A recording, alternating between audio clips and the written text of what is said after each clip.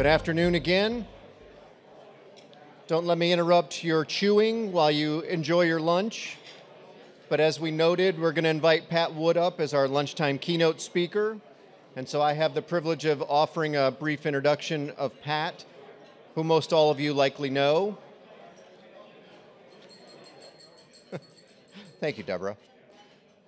So I will try to do Pat justice in my brief introduction. So Pat's no stranger to virtually all of you, I think, probably here today because of his deep experience in wholesale and retail market development. I've known Pat since I was the chair of the Ohio Public Utilities Commission, where Pat's generosity and kindness helped me as a new chairman to think through issues, to come and testify at PUCO proceedings on his own time and dime, which I am still grateful for, and sometimes to remind me to keep our eyes on the horizon and not on the day-to-day tumult that you experience when you're trying to work through difficult issues at the commission. Pat serves as president of the Hunt Energy Network, an energy storage development company, since February of 2019, and is principal of Wood 3 Resources and Energy Infrastructure Developer since July of 2005. Pat is active in the development of electric power and natural gas infrastructure assets in North America. What he may best be known for is from 2001 to 2005, Pat served as chairman of the FERC, and from 95 to 2001, he chaired the Public Utilities Commission of Texas, where he was instrumental in bringing electric competition to the state. I know you all listened to the EPSA podcast where Pat kind of talked about how that came about, and we're grateful for your listening. If you want to go back for a second bite or maybe missed it the first go-around, Pat tells a terrific story about how that happened. He currently serves as a director of Quanta Services, Inc. He is a past board chairman of Dynegy, which is now part of Vistra, a past director of Memorial Resource Development and TPI Composites. He is also a former director of the American Council on Renewable Energy and a member of the National Petroleum Council. And with that, I will turn it over to Pat.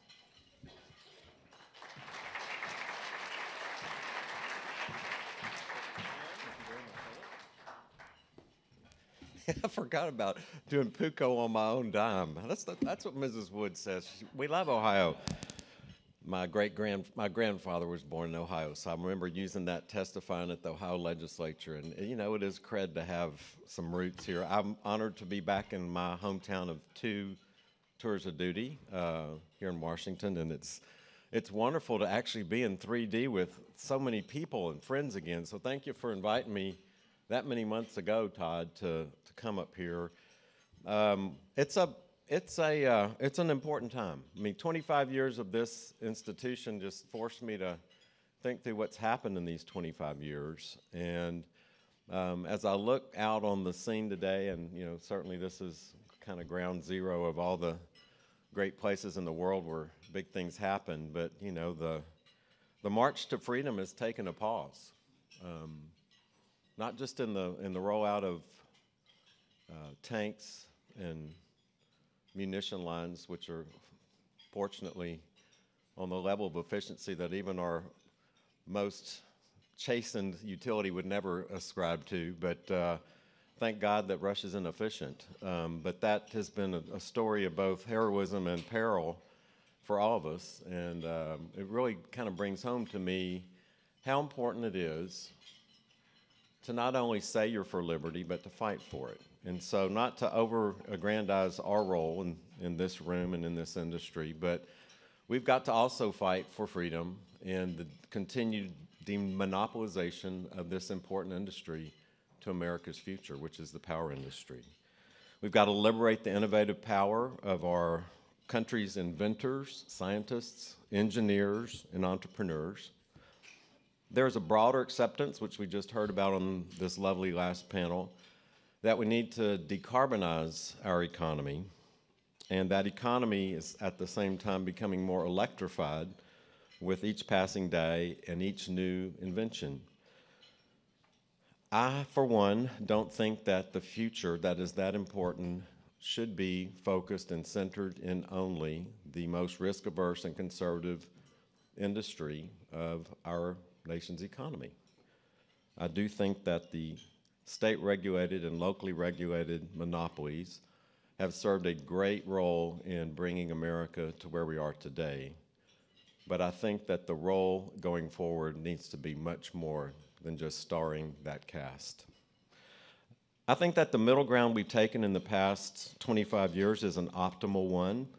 unbundling the non-monopolistic features of our power system for that innovation and efficiency, which would be supply, generation supply, and power sales, power demand, while recognizing that, at least for now, the delivery of power, the product that moves at the speed of light, we should remember, is actually still a natural monopoly and needs to operate in a reliability-focused, open-source manner. So let's recall what got us here. For me personally, it was a visit, as I recounted with Todd, with our newly elected Governor George W. Bush, who told me, yes, better price. I said, Governor, why competition? Why do you want to do this in the power and the telecom industry? Yes, better prices. Yes, better service. Yes, technological innovation. Of course, at that time, this was 95, so these weren't even invented yet. But we all saw where that was going. But he said, more importantly, the problem is, Pat, the utilities care more about what we think in the government, because that's the way it's set up. And he pointed to the House and the Senate, and his desk was right in the middle of the Capitol, more than what their customers think, and that's wrong. And we're going to change that. So as a son of a small businessman, my dad ran my great-grandmother's drugstores, which became labeled Pat Wood Drugstores in Port Arthur and Groves, Texas. A customer-centered revolution was just right down my fairway. So that's it. The customer, the liberty for that customer to choose, and that the role of the government, to me, as a Reagan Republican incubated person in the 80s, I definitely believe that the role of government should be limited to those important things that cannot be achieved by people and businesses on their own. Power and generation and power sales can be, and for now, power delivery cannot be. So in doing this, we had to undo a century of vertical integration.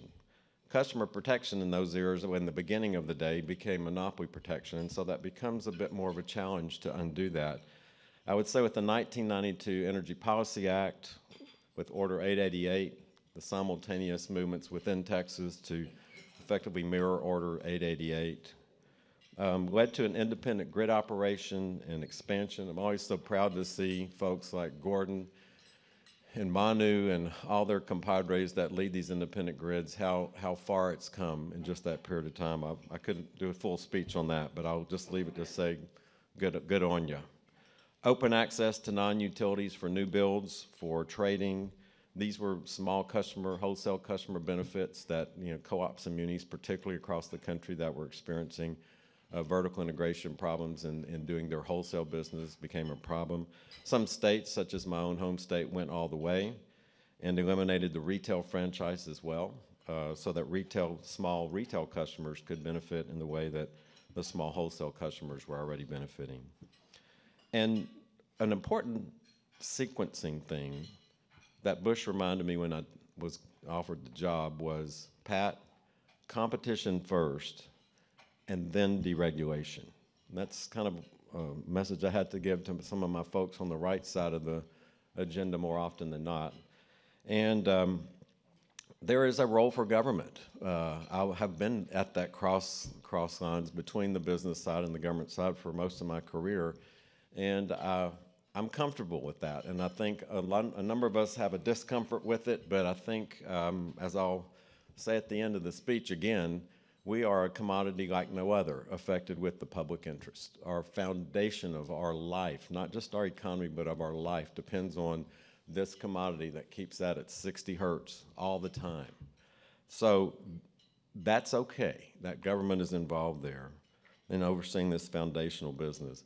In my regulatory role in those 10 years, there was a three-legged stool that was on my poster board for those of you that ever came in my offices during those days of the three requirements for making markets work: robust infrastructure, balanced market rules, and when I hear balance, I mean balance between investors and customers, and vigilant oversight. And where we've messed up, it's where one of those three has been gone. And there are three outcomes that we look for. We want it cheap, we want it now clean, and we want it reliable. That's one that clearly we definitely, I would say that's the report card all the time. Texas was doing great on cheap and clean and reliable until last February, and boy, did we get a black eye. So it's never a job you can sit back and say, it's finished, it's done, check the box, we're moving on. Those are foundational, and that will exist for a century to come. Sequencing is important, and I've given a lot of thought to that lately, and particularly in light of the last panel, I want to just flesh out some thoughts that now as I'm part of a broader, I'm at Hunt Energy, part of a larger energy company that deals with things other than power. I'm really mindful of the supply chain issues. They were exacerbated by COVID and by certainly the Ukraine war, but existed before that. And the supply chain has got to be fixed before we continue the march to decarbonization. We haven't talked about that at all yet today, and I want to throw it out there. Today's state of affairs is, for me, perilous.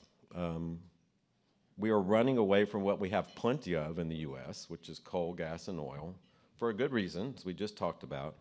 But we're falling into the arms of Russia and China, as we do. They today make the vast majority of the world's enriched uranium, rare earths, batteries, which I'm trying to buy, love to buy it from somebody other than China, solar panels, and even, I think, right about at 50% of the world's wind turbines. So that compels us to move this issue, this equipment and technology supply diversity issue, up to the top of our agenda. And as supply chain comes before decarbonization, decarbonization should come before electrification. Efficiency was not sacrificed on the altar as we kind of changed religions and moved on. In 1960, in Texas, for example, 90% of us would heat our homes with X amount MMBTUs of natural gas to stay warm in the winter. Now 60+% of Texans, and I'm sure the number is similar across the country, are using twice as much, mostly natural gas, to heat their homes in the winter because we've electrified heating for the home. Now that doesn't really have a great carbon benefit in my estimation. I don't know how your math works, but we saw the fatal and unfortunate consequences of this in my home state last February. So let us please collectively, those of you particularly in this city who set the expectations for the public and the policymakers, be much more realistic about the sequencing of how this should work. A few other things about the present. The capacity market debate. And I love hearing these because I sit back in the back and remember, because I was at the beginning of these. In 2003, Gordon reminded me last night about calling him up and saying, we got to get this done. Let's get it across the finish line and get it over with. And then PJM was doing it at the same time as well. I always viewed that these capacity markets were effectively a substitute for a poorly operating retail competitive market. And so I would kind of roll my eyes and thought, you know, gosh, you really didn't separate out the default provider like you should have, like we did back home. And, you know, I kind of learned after a few months, you don't keep comparing things to Texas when you're living in D.C. So my staff did finally win that debate after a while. But in the back of my mind, I knew that we had to do these capacity markets really as the second best option to really full liquidity and full cost responsibility. So we approved the ISO New England ones, PJM, and a very different one in New York as it was brought to us because we did not have the authority to order a capacity market.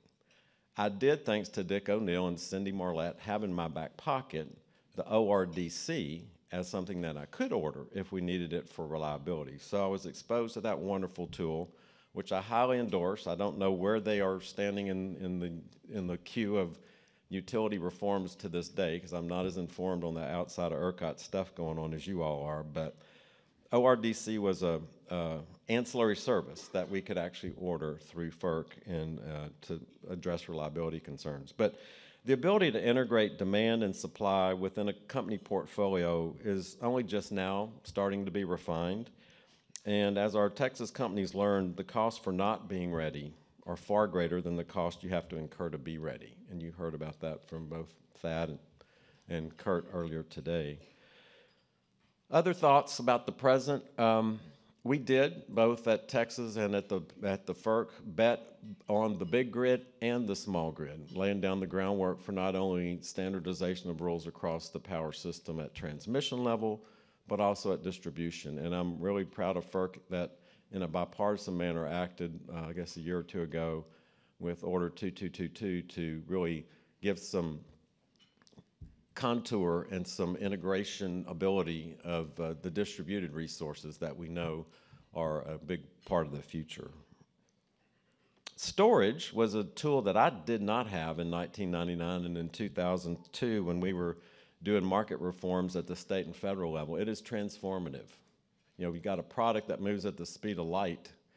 I was analogizing it to the product that moves at about 30 miles an hour in the gas pipeline system. And I remember being involved as a staffer in the unbundling of the natural gas business back in the all-day era in Order 636, that storage is a just phenomenally useful commodity to bring efficiency to markets and to bring reliability to the customers. And so, you know, part of that can be exported to the power system. I would love to have the duration of a storage cavern to work on electricity as opposed to the 1 hours to maybe 4 hours max that we have today. But I'll take what we can get.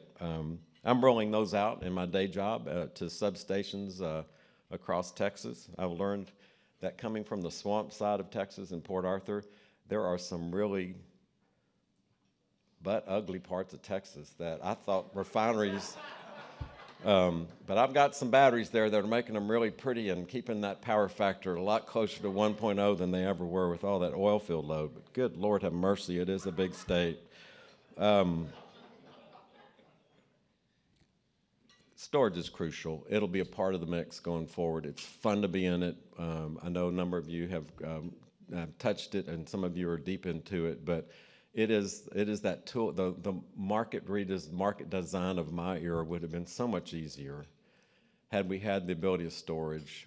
All the independent market monitors and the market mitigation and all those things would look so much different if you had the ability to really, you know, not be into the price, have more price responsive demand than just turn it on, turn it off, supply-driven world that we were making rules for. So it's fun. Speaking of gas, I do have to observe a positive thing about, and there's not many, about the situation in Ukraine that I saw coming out of our President Biden last week, or earlier, what day is it? Yeah, it's Monday, last week, when he and the head of the European Union committed to a supply of LNG to Europe in a major sustainable way, combined at the same time, I think independently, I would assume, with the adjustment by FERC to its natural gas pipeline policy and how that should be viewed and treated. I think that provides for all of us, and I heard shades of it earlier today, as a welcome pivot to a more all-of-the-above approach that we all know is the truth, that we're going to need to make the transition. I mean, I was sitting next to a gentleman who did the math on the 150 trillion divided by 325 million people over 25 years. That's $1,500 a person a month. I think we've got to agree, and we've got to help our fellow citizens of this country understand that while we know we need to get there, it's going to take some time, and it's not going to play out like everybody on either side says. You know, the hydrocarbon folks know not never, a century away. You know, the folks on the other end are saying tomorrow. It's really got to be managed in a way that keeps everybody at the table, so we can not talk about talking points and bumper stickers, but have solutions that work in the middle. And so I do think that that pivot last week, particularly at the presidential level, because he is the leader of our country, can really provide that welcome space for us to talk about the solutions and the timetables and the length of that bridge. Is it a hop over the pond or a causeway? It's somewhere in between.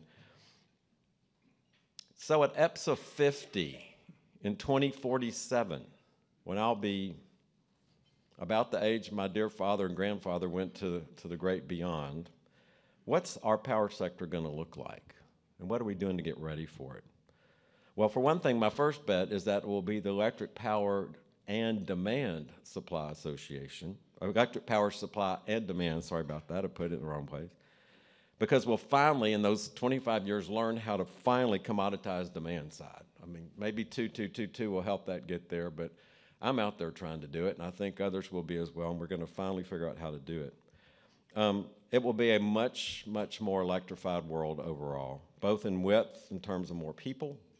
Third world gets up to, not living in substandard conditions, but like the rest of us, and in depth in the penetration to the overall economy. Transport, to be sure,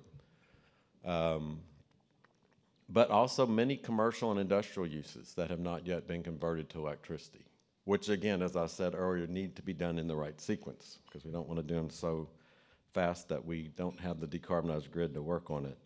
And I think perhaps the overall trend to a warmer climate may actually ameliorate that use of gas to keep homes warm, but I'll tell you, that was damn cold February 15th of 2021 in Houston, Texas. I couldn't even walk to my mailbox, which is about as far as I am to Deborah, without falling on, half-inch of ice and being in the hospital, which I couldn't get to anyway. So I stayed on the front door, and the old look out the front door in boxers doesn't work when it's about 12 degrees in Houston, I can tell you.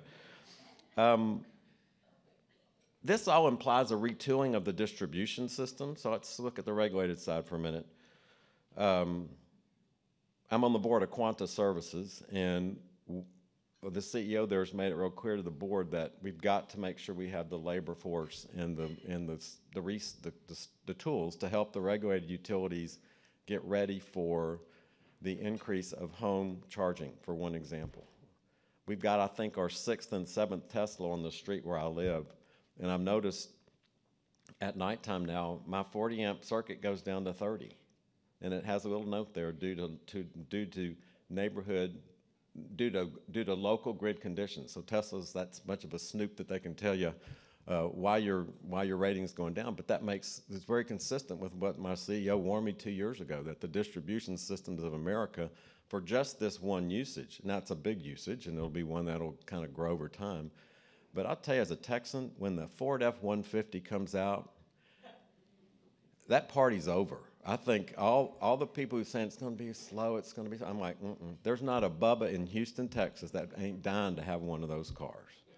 And then when you have that car be able to be a two-way charger back to the house, so that you don't have, the people who were out for 36 or 72 hours last year in Texas, they're suddenly kind of demand-responsive customers that look a lot like a large industrial on the Houston Ship Channel. So I think the transformation is going to be a lot of fun to watch, but we do need a enhanced, and I'll use the word I know those of you who hate it, but I straddle the utility and the non-utility world, grid modernization. It is, if it's really modernization, it's going to cost some money, and it's going to have to accomplish that purpose. I think further expansion of the transmission system.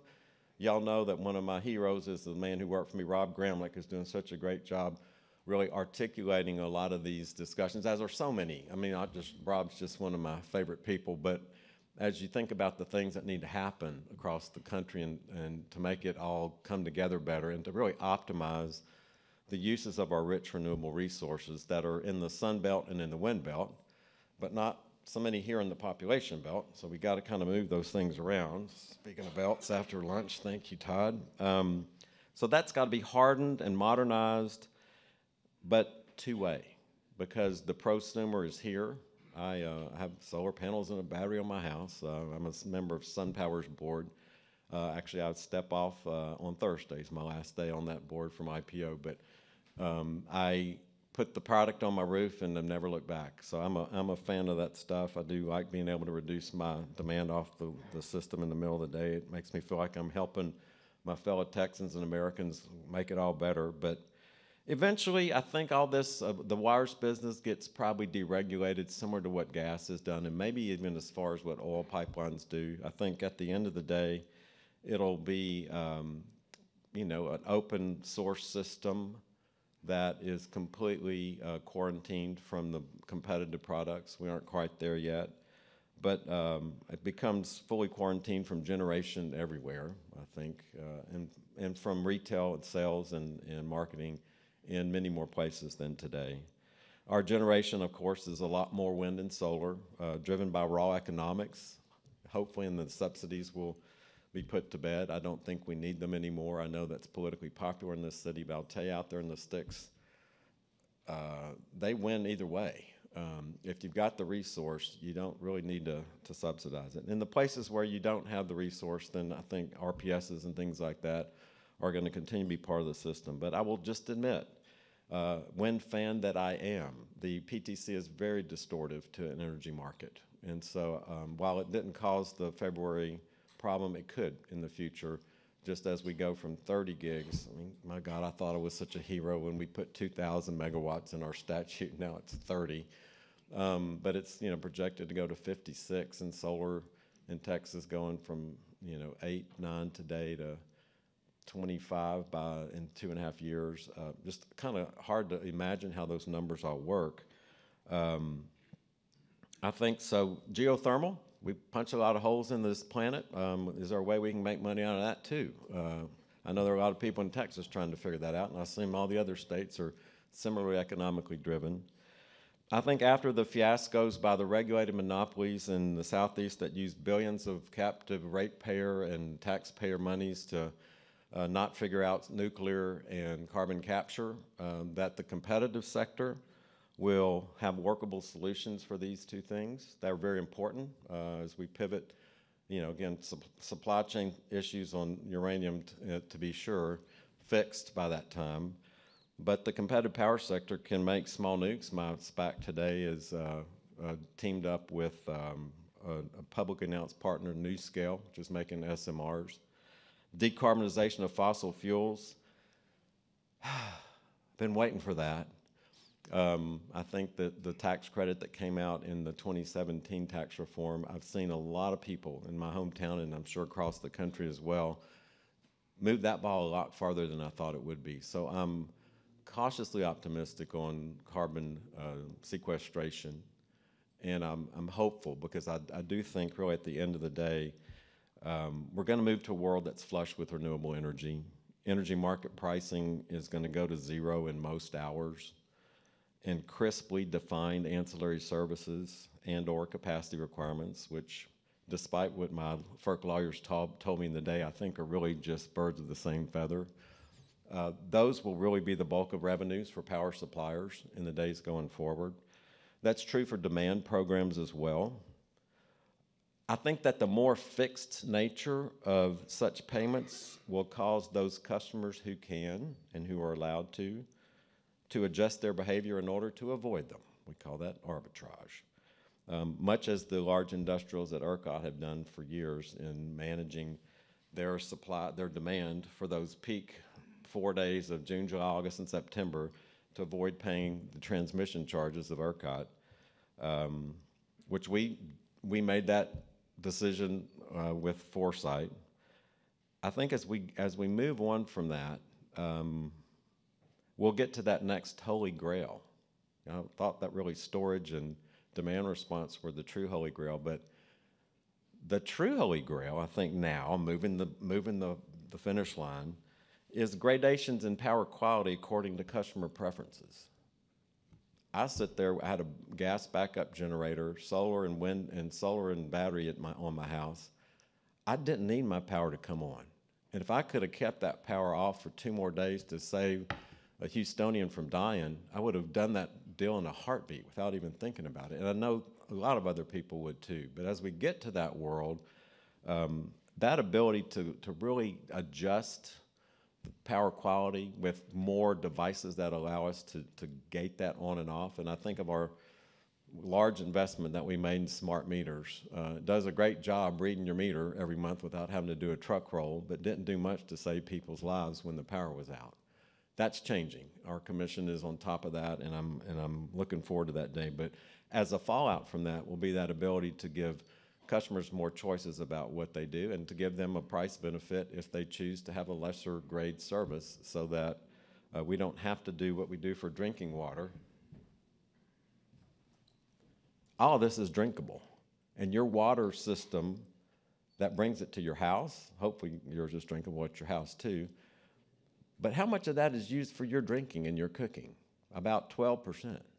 The rest is water in your yard, water in your car, flushing down the potty or down the sink, But yet we designed that water system to be 99.9% pure, and we do our power system the same way. Is that really the efficient way to do it? So I think that that comes forth in the demand revolution that we've got going forward.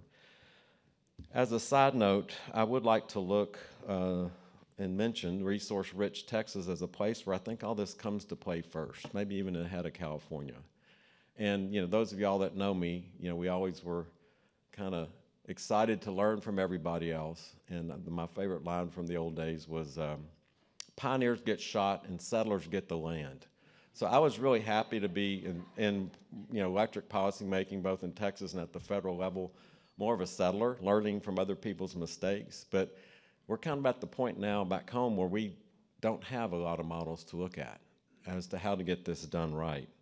The flood of solar and wind is continuing unabated, as is load growth and large industrial relocations to Texas. And again, as I mentioned for broadly, I think by 2035, 80% of our energy hours will be at zero. Energy price in an energy-only market clearing at zero 80% of the time. That means the other 20% of the hours, the hot summers and the cold winters, we're jagged as hell and spiky and very volatile. If our pricing structures are inadequate to keep the power on during those cold winters and hot summers, they have to be revised. And our current commission is looking at that, as I know other thinkers are looking across the country, but they've got a statutory obligation to do that. Even though that wasn't really an issue in the February freeze, the Texas legislature can sometimes surprise you, and they came out with this one that said, do this provision looking forward to a future where we've got dispatchable generation and that we have the ability to pay for it so that we get the timely investments long before we need them. Well, from the perspective of looking out that front door when I wasn't in my boxers on the President's Day last year, it became evident to me that while, again, renewables didn't cause that outage, they could in the future. So I would consider, and I propose, I know it's not welcome in some of my friends' cocktail parties, that an 80% decarbonized grid is the A+. I think we've got to think that the climate report card, while very important, and I'm committed to it. I think I need to bring some more of my Republican friends along, but we've got to keep those gas plants, including the new ones that Kurt said won't get built. We've got to keep them running, and we've got to get the new ones built, albeit for much fewer hours of the year than they are today. And that's tough for combined cycles like THAADs that were built to run 60 to 80% of the hours of the year. Having them run 20 to 40 is a big change. But I think customers in New England, just like the ones in Texas and across the country, want the power to work first and foremost. I heard somebody say, in the dark, you can't tell green from brown. So grid operators in the future, I think, will be, and I like to think now that I've finally learned what they do, after all these years of being your friends. Where are you, Gordon? I know you're over there. You are. They're huge IT managers. That's what they really are, with a weather forecasting unit attached to them. They have great big responsibilities in all of the above. In the future, they will continue to coordinate, but I think they will coordinate the reliable dispatch of maybe a great diversity of mostly privately run, managed portfolios of matched supply and demand. Those get brought to the market, those get managed, much as supply portfolios have been done in the past. The region-wide grid expansion across the country and within the RTOs will continue to integrate more broadly across the nation. So in other words, those seams issues that I thought would be resolved by now will have to, because those rich resources from the sun and the wind belt are needed to really solve the issues of the whole country. There will be myriad opportunities for power demand management as the industry finally figures out how to make money off of it. And storages, smart appliances, distributed generation, solar rooftop. I'm not really good at the crystal ball game. There'll be 10 more things that I should have added after that last comma that I don't know, but those things are finally, I think, here. It's the time. And as we're learning from across the ocean, liberty has to be defended and earned every single day. Complacency on any of the big three tools, robust infrastructure, balanced market rules, and vigilant oversight, or on any of the big three outcomes, clean, cheap, and reliable, they lead to bad outcomes. There are the debates of the day, I've heard them today, MOPR, The duck curve, or of course if you're in Texas, it's the armadillo curve because we have to be different. Offshore wind, gas pipeline approvals. We always have to keep our focus, despite those issues of the day. This focus has to stay on that North Star, which is the customer. Are we providing innovation, service quality, reliable, clean power at a good price? At the end of the day, this is a commodity fully affected by the public interest. I've come to reconcile myself with that, and I hope you do too, because there will always be government engagement in our business. At the end of the day, I've come to the conclusion that this is good because of the foundational commodity when it's our way of life. Again, I looked at Texas being 4.5 minutes from black start. And we later found out that half of our black start units were out. Imagine that science fiction series on Netflix. Texas, dark. U.S. dark. We had that a little bit in 2003, but fortunately, the integrated grids of the Northeast picked Ohio back up, put you back in the saddle. We were a little slower with Ontario. Thank God it wasn't a Russia-Ukraine border there, but it's Canada-U.S., and they were friendly and worked with us. But you know, that's a scary scenario, but it is so foundational to not just our economy, but to our way of life, the business that you all and we are in. So we have an obligation to run our businesses like a political campaign, communicating a robust, market-based, innovation-centered, reliable, clean solution vision to our customers every day of the year, every hour of the year, 8760 or 87, somebody told me the other day, 8784 if you're in an election presidential year. Are we up to this challenge? I think we are. Let's go get it. Todd, 25 more to you, and thank you for inviting me to be here.